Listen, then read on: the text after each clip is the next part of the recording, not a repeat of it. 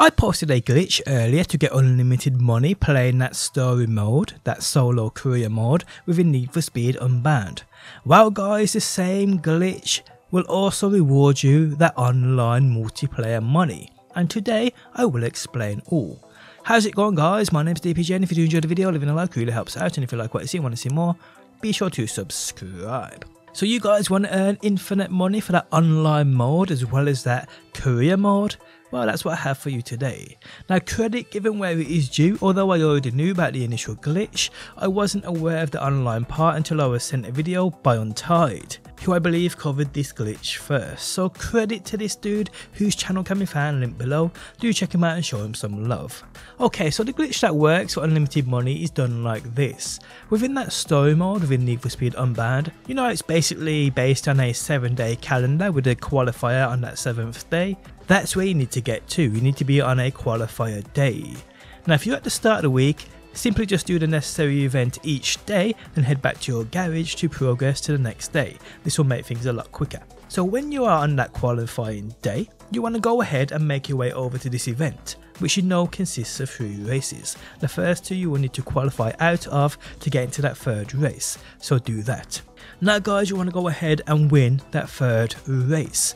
This you will get a lump sum of money for, as well as rewarded a car for winning. And this is where the glitch works. Once you've won this race, you will see that winners screen with your character posing. Then you will see that rewards screen, which showcases that you won the car and set amount of money.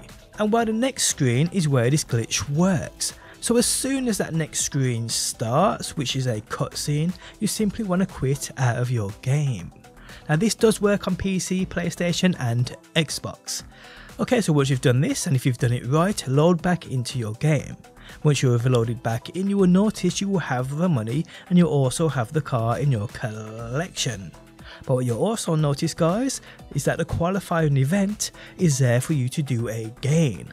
And while you can do this glitch as many times as you want, completing the race, quitting out the game on that cutscene and loading back up.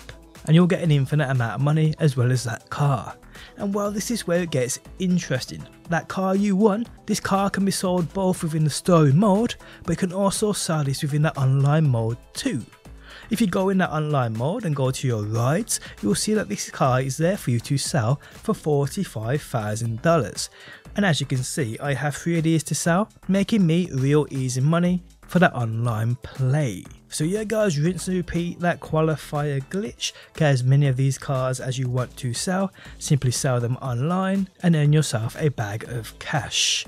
Now a few things to take note of. You can change the difficulty settings within the garage to make it easier for yourself and give yourself more restarts. The 3rd week qualifier is the best week to do this on, as you'll earn the most amount of money doing this, both story mode and online mode with a car. And I do not believe this works with that grand race, which I believe is week 4.